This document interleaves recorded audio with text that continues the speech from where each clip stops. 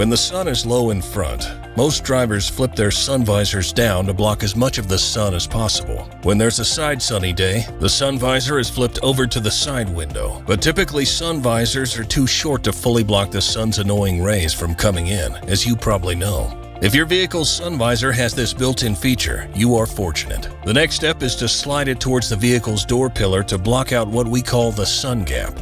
Only a few vehicles, however, are equipped with this built-in capacity for full coverage. So if your vehicle is not so equipped, the solution is to install SunSlide, the original sun visor extender. Look to the next photo for the important next step. Here, SunSlide has been slid towards the vehicle's door pillar. No more side sunny days. If you have a side sunny day problem, we've got the solution for you. Visit us at www.sun-slide.com to watch a how-to install or how it's used.